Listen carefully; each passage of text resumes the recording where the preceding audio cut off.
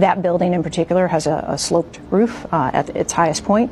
And so, there's a safety factor that would be considered there, that we wouldn't want to put somebody up on a sloped roof. And so, the decision was made to secure the building from inside. All right, guys, I'm up here on the building where the supposed sniper took his shot.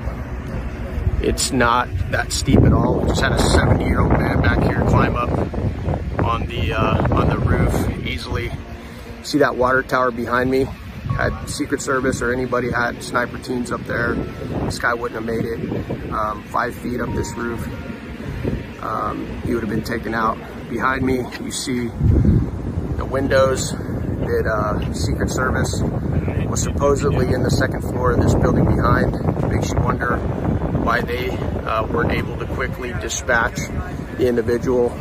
And then behind me, back over here where those red roofs are, that's where the stage was set up. That's where the president was giving his speech from. A lot of questions here in Butler, but we look forward to doing oversight and getting to the bottom of it and making sure it never happens again.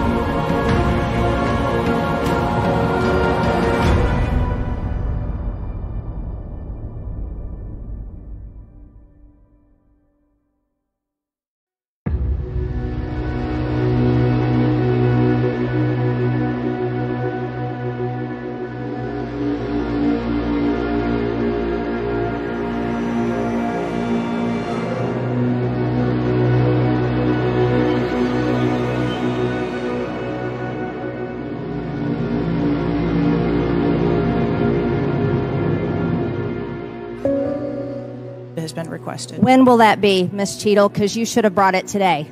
I am certain that our personnel are working on obtaining all of that document. I don't believe you, and neither do the people watching this hearing. You're not doing well, as Mr. Moskowitz informed you. You've been sitting here for over 3 hours, and I have you know the entire country is demanding you resign and demanding that you be fired if you do not resign. Things are not going well for you. You need to answer the questions.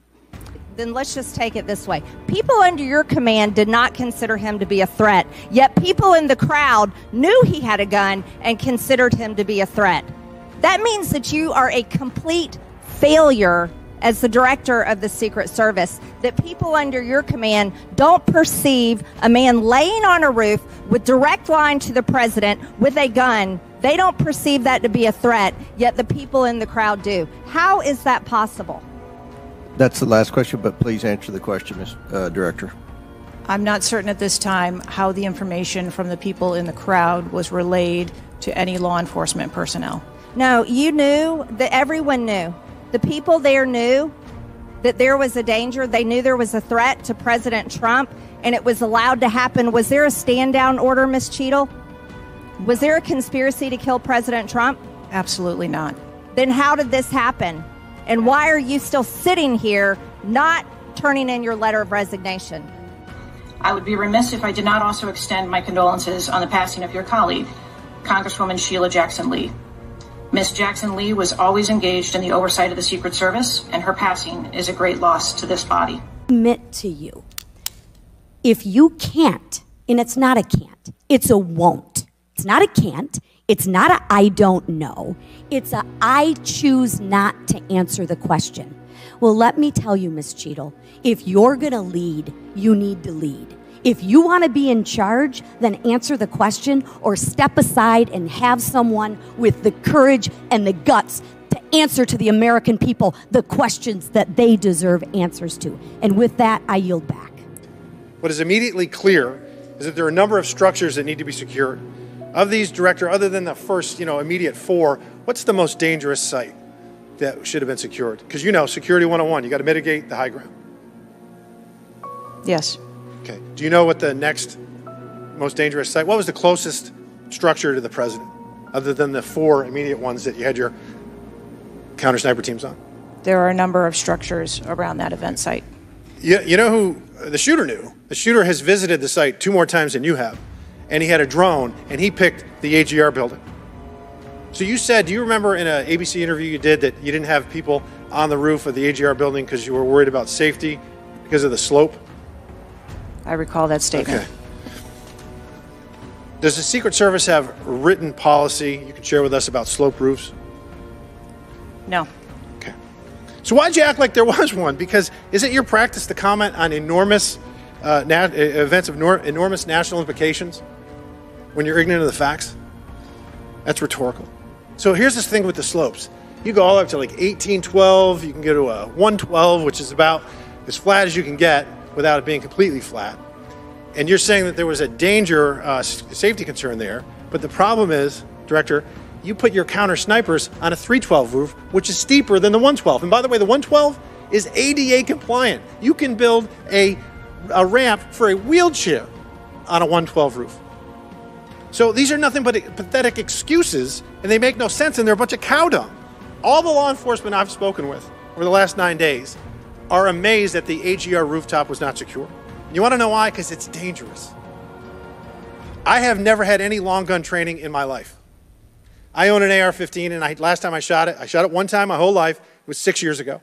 That is until Saturday, where we recreated the events in Savoy, Texas. We recreated what happened in Butler. I was lying prone on a sloped roof at 130 yards at 6:30 at night.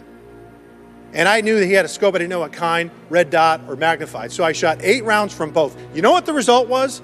15 out of 16 kill shots. And the one I missed would have hit the president's ear. That's a 94% success rate. And that shooter was a better shot than me. It is a miracle President Trump wasn't killed.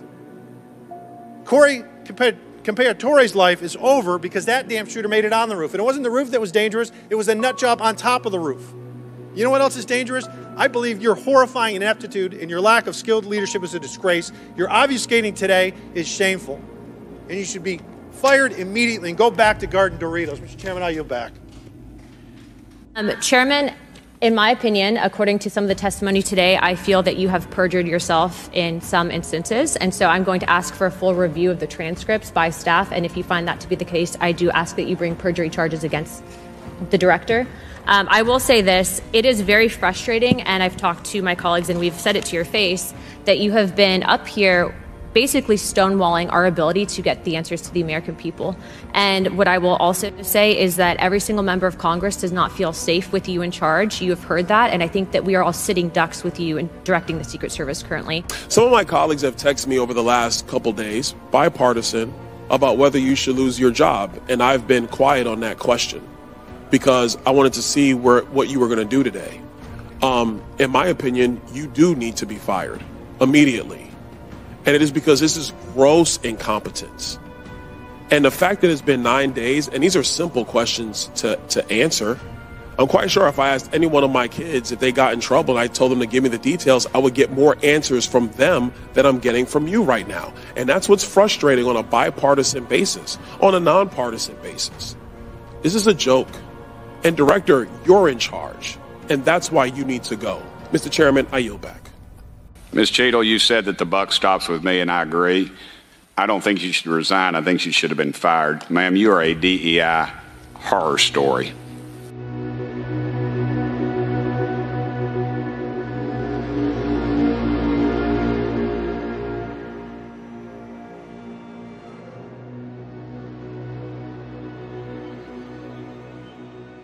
Please visit my website at samstwitch.com. My Twitter profile is at samstwitch_Sam. My YouTube channel is at youtube.com/samstwitch. I post videos that I cannot post on YouTube on my BitChute channel at bitchute.com/samstwitch.